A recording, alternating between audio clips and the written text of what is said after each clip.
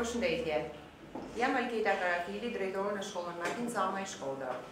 Sot do të ndjekim në klasën e 4, një orë digjitale, të përgatitur nga mësuesi Rita Nduro, gjithmonë në nismën 3 lëndë në 6 orë.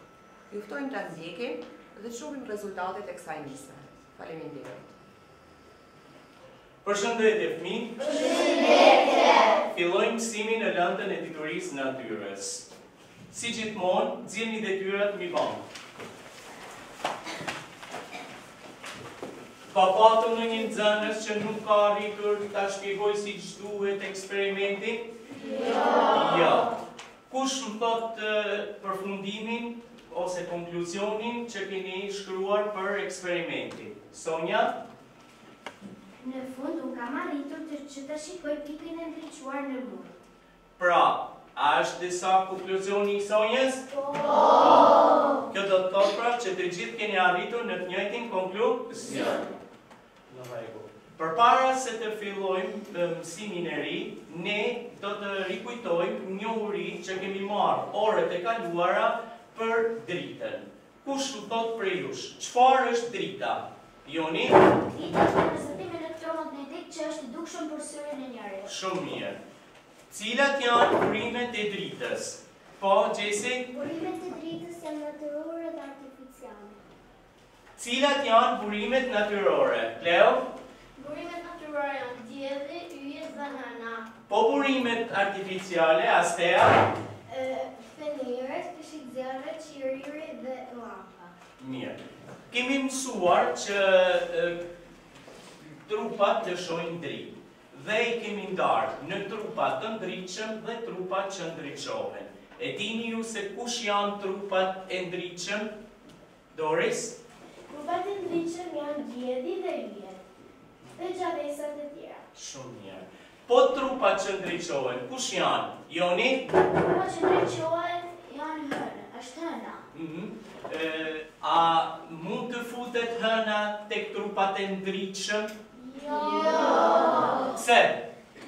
Sepse ajo reflekton rrezet e diellit. Reflekton rrezet e diellit. Po të mos ishte dielli, si do dukej planeti Tokës? David? Planeti Tokës do ishte i gjithë tjerë.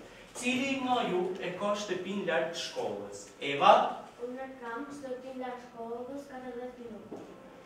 E dini ju se sa i duhet dritës së diellit për të ndriçuar tokën? David? Dritës së diellit për të ndriçuar tokën i duhen 8 minuta. 8 minuta. Kemi thënë që shpejtësia e dritës në lëndë të ndryshme është e ndryshme. E dini pse? Sepse tendencia në këtë lëndë është e ndryshme. Mirë. Vazhdojmë me mësimin e ri. Sot do flasim për përthyrjen e dritës, reflektimin dhe përhapjen e dritës, dukurinë e difuzionit dhe mjetet që na shërbejnë përpara objekte teje të vogla. Çfarë do mësojmë? Do mësojmë se ç'është përthyrja dhe si ndodh ajo. Do mësojmë ç'është reflektimi i dritës, ç'është rrezja rëndëse dhe rrezja e pasqyruar, si ndodh dukuria e difuzionit. Dhe në fund, funksionimin dhe përdorimin e mjeteve që shërbejnë për të parë objekte teje të vogla. Le t'i marrim me radhë.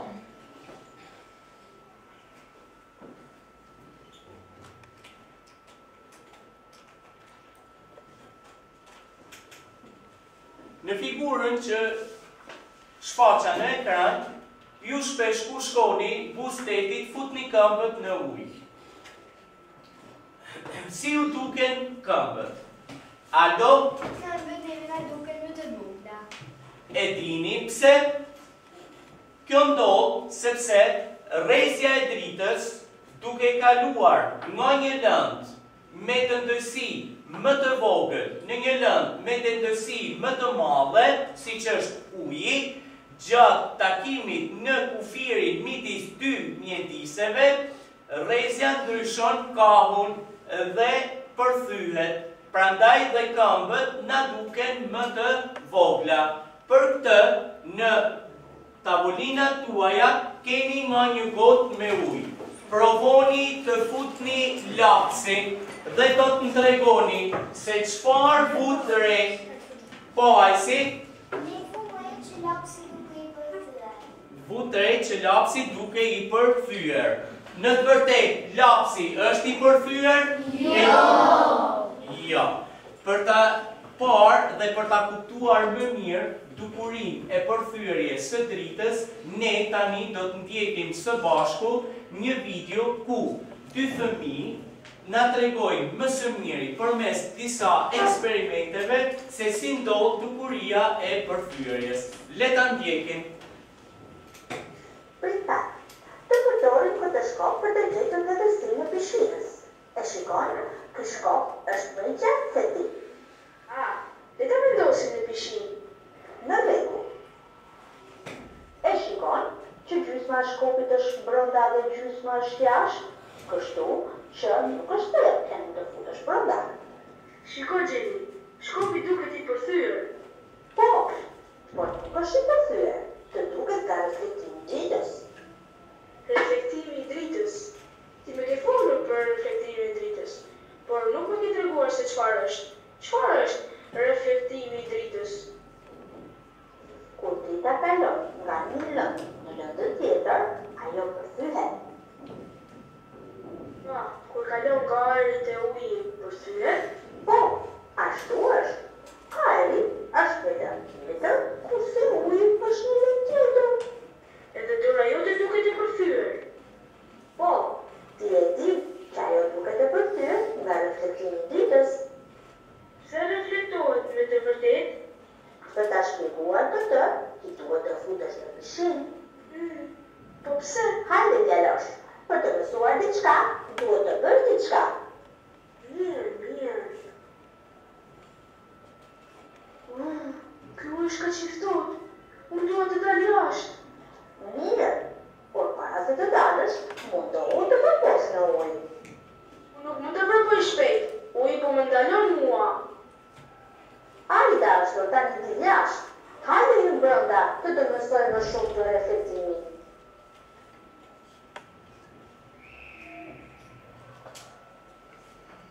Pra, Gjini, nuk mund të vërpoj shpejt në ujë. E vërtet? Po, unë mund të vërpoj më shpejt në rrugë. Eja të shikojnë, se ti nuk mund të vraposh më shpejt në ujë, sepse uji është më i dendur se ajri. Ti mund të vraposh shpejt në tokë, se ajri është më pak i dendur se uji. E njëjta gjë ndodh edhe me dritën. Kur vala e dritës kalon nga ajri tek uji, dëtësia e ujit ndryshon drejtimin e dritës. Le ta shohim me një eksperiment tjetër për ta mësuar këtë gjë më mirë.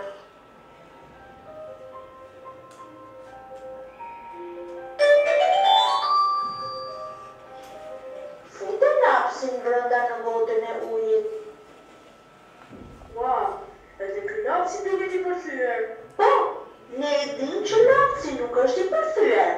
Pra, është reflektimi i dritës. E të shikojmë këtë më me detaje. Atëherë, drita që vjen në syrin ton, vjen nga drejtime të ndryshme. Drita ndryshon drejtimin kur kalon nga ajri tek uji.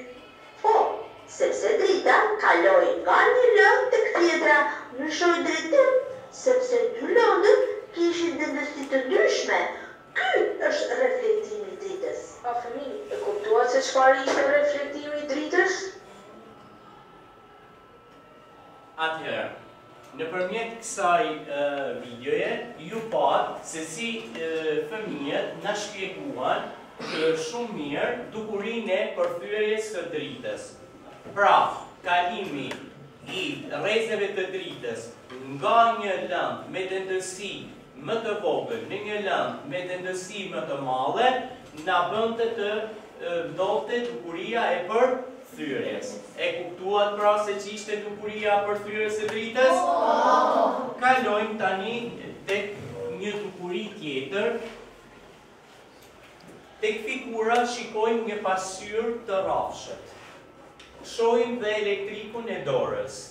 shohim që rrezet e dritës të lëshuara nga elektriku I dorës kanë rënë në mënyrë paralele tek një pikë pra, dhe po ashtu këtu frezësh paralele ka dalë nga pasyra. Le ta shohim praktikisht.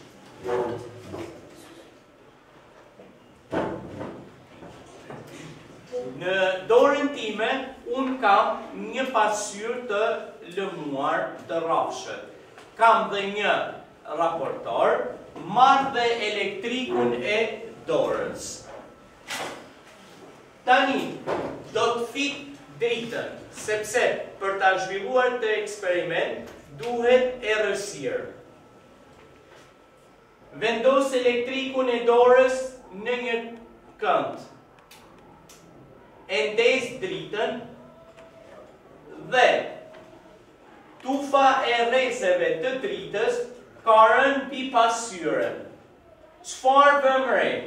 Vëm re se kjo tufë rrezesh drite ka dalë nga pasyra dhe reflektohet tek tavani I murit.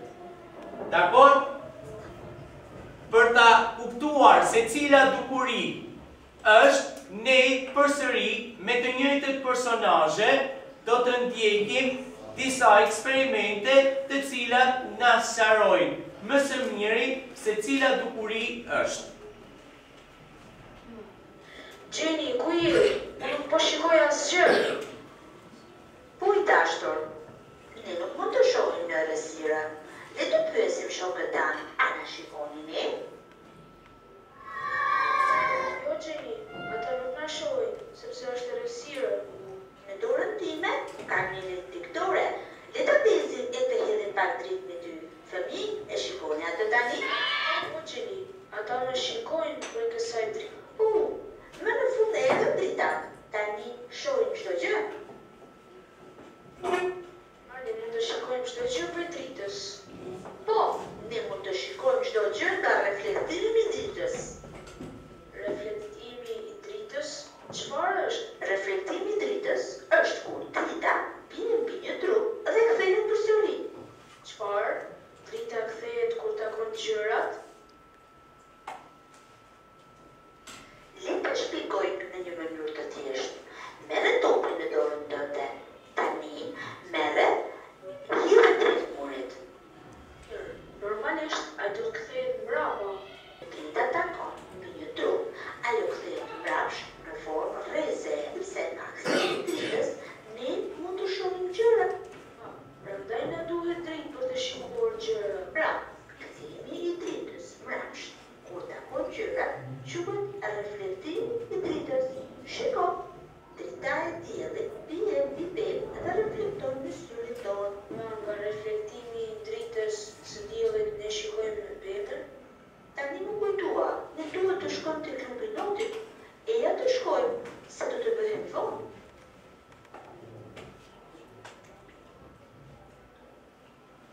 Uji I pishinës është kaq blu, dhe unë e di se drita e diellit reflekton në të. Dhe a e di që rrezet e diellit që vijnë me trupin quhen rrezet e rënjës. Dhe ato që kthehen quhen rrezet e pasyrave. Pra, kjo ishte videoja e dytë dhe nëpërmjet saj ne mësuam se si ndodhte dukuria e reflektimit. Pra, dukuria e reflektimit ishte kur rrezet e dritës bien mbi një sipërfaqe të lëmuar, siç ishte pasyra, dhe ato kthehen dhe reflektimet e tyre bien në të njëjtin drejtim. Shikojmë këtu se si tufa rrezeve të dritës pasqyrohen nga feneri drejt të pasqyrës. Atëherë, për këtë arsye, rrezet e dritës kalojnë dhe takohen në një pikë dhe kjo pikë quhet fokusi I reflektimit. Për ta konkretizuar më mirë dukurinë e reflektimit, ne do t'i konkretizojmë me pasyra. Në dorë kam pasyrën e rrafshët. Pasyrat e rrafshta janë ato lloj pasyrash me sipërfaqe të lëmuar që lejojnë të rrezet e dritës të bien në të njëjtin drejtim. Përveç pasyrave të rrafshta, kemi dhe pasyra sferike, të cilat kanë një pjesë sferike që na bëjnë të mundur të shohim shpërndarjen e rrezeve të dritës në drejtime të ndryshme. Pasyrat sferike na tregojnë një dukuri tjetër, të cilën ne do ta mësojmë nëpërmjet një videoje. Drita bie në një sipërfaqe të rrafshët që është tepër e lëmuar siç është pasyra, atëherë rrezet e dritës kthehen dhe të gjitha reflektimet e tyre shkojnë në të njëjtin drejtim. Kur drita bie në një sipërfaqe të ashpër dhe të çrregullt, do të vërejmë që drita shpërndahet në disa drejtime të ndryshme. Kjo është dukuria e përhapjes, pra difuzioni. Në qoftë se ishit të vëmendshëm, në pjesën e dytë të videos u dha një përkufizim. Dhe nëpërmjet këtij përkufizimi ishte që kur rrezet e dritës bien në një sipërfaqe të ashpër dhe të çrregullt, ato shpërndahen në drejtime të ndryshme. Dhe atë që thash më parë, se çfarë do mësojmë nëpërmjet kësaj videoje, ishte dukuria e difuzionit. Pra, rrezet e dritës shpërndahen në drejtime të ndryshme. Dakor? Kjo është dukuria e difuzionit. Ja ku e kemi dukurinë e difuzionit. Rrezja e dritës ka rënë mbi një sipërfaqe të ashpër dhe të çrregullt dhe është shpërndar në drejtime të ndryshme. Kjo është pra dukuria e difuzionit. Tani kalojmë në pjesën e fundit të mësimit, që është të njohja me përdorimin dhe funksionimin e mjeteve që na lejojnë të shohim sa më qartë objekte teje të vogla. Në figurën e parë shohim një teleskop. Po çfarë është teleskopi? Teleskopi është një mjet që na shërben për të parë sa më qartë objektet që janë larg, si për shembull trupat qiellor. Në figurën e dytë shohim thjerrëzën ose ndryshe lupën smalluese, e cila na lejon të shohim mikrogjallësat dhe objektet shumë të vogla në formën e smalluar. Në figurën e tretë shohim mikroskopin, është një mjet i cili shërben ashtu si tjera për të parë objektet të vogla në mallësitë që duam. Le t'i konkretizojmë praktikisht. Në dorë unë kam thjerrën ose lupën smalluese. Po ç'është thjerra? Thjerra është një trup i drejtukshëm me dy faqe të përkulura nga brenda dhe nga jashtë, e cila na bën të mundur që të përthyhet rrezja e dritës dhe të reflektohet në të njëjtin drejtim. Për ta përdorur thjerrën, gjithmonë duhet keni parasysh që objektin që doni të vëzhgoni duhet ta vendosni pranë thjerrës, në mënyrë që të duket sa më qartë objekti që po vëzhgoni. Ja, shikoni, unë po vendos dorën time dhe po afroj thjerrën në këtë mënyrë dhe shoh që dora më është zmadluar. Pra, gjithmonë në këtë pozicion duhet që ta vendosni objektin për ta vëzhguar sa më mirë. Nëpërmjet një videoje tjetër, ju do të njiheni me pjesët e mikroskopit. Mikroskopit.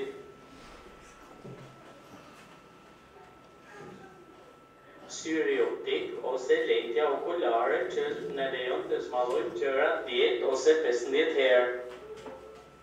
bazamenti ku janë të vendosur pjesët e mikroskopit. Krahu, në të cilën janë të vendosura pjesët e mikroskopit. Objektivi, që shërben për të parë. Fokusimi, që na ndihmon për të fokusuar sa më mirë objektin që do të shohim. Platforma e mikroskopit, ku vendoset slajdet, mbajtëset e slajdeve.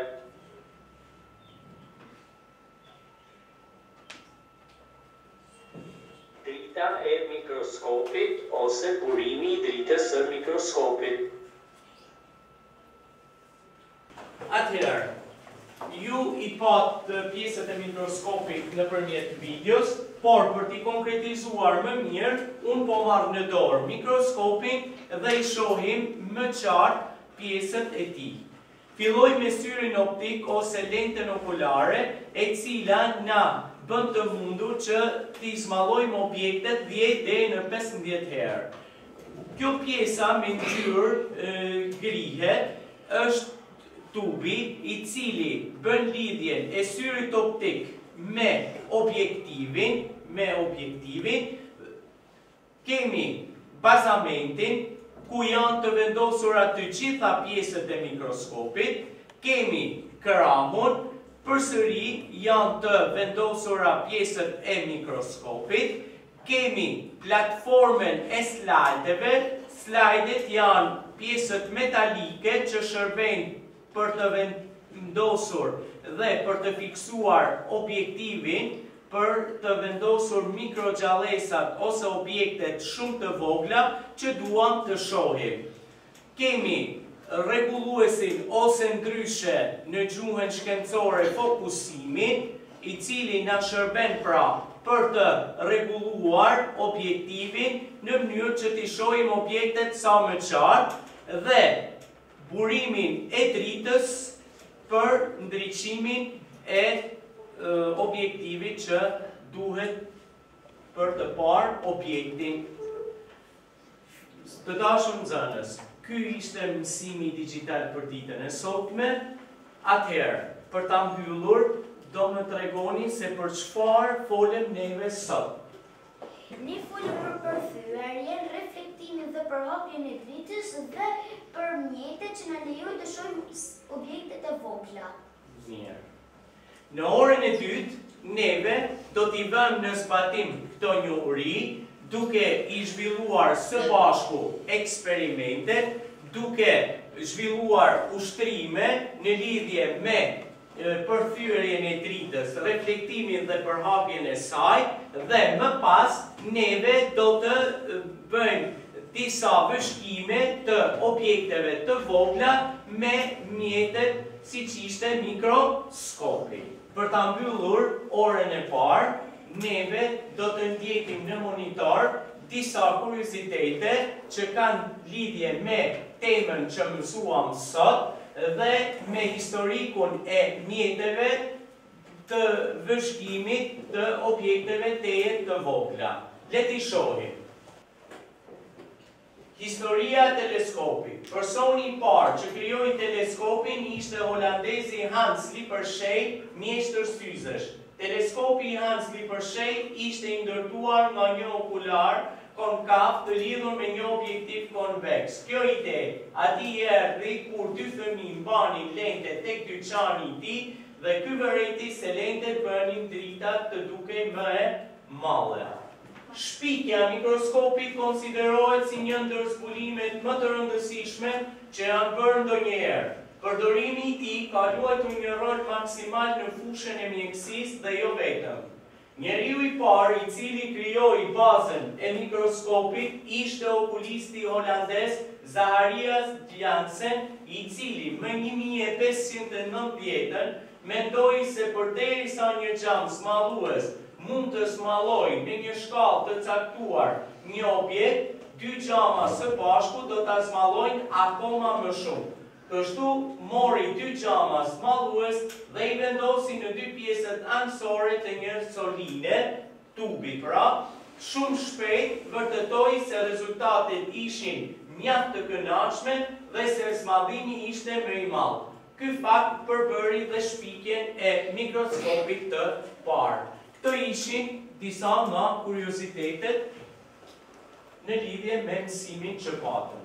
Ju faleminderit.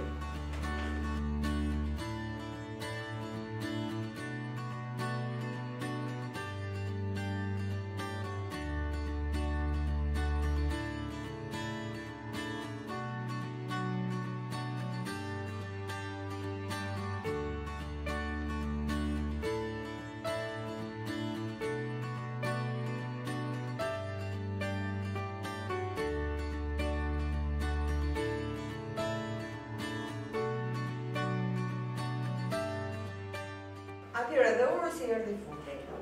Ju pëlqeu ora mësimi? Po! Më pëlqeu shumë. Puna juaj, puna që kishte bërë mësuesi, ishte shumë e frytshme. Ç'ju pëlqeu më shumë nga kjo orë?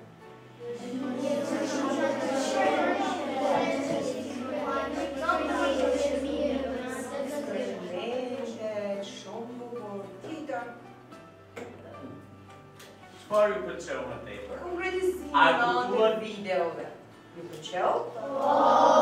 Pra, ju përveç libri, përveç fletorëve mjeteve tuaja, keni tashmë edhe një tabletë digjitale, ku mësuesi ju konkretizon çdo gjë që ju duhet të dini në diturisë e natyrës. Ju lutem.